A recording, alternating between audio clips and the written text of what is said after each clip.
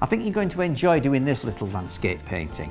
A little village called Churchtown, but really where it is doesn't matter. It's a lovely sunny wintry afternoon with lots of muted greys and purples, mauve colours in it.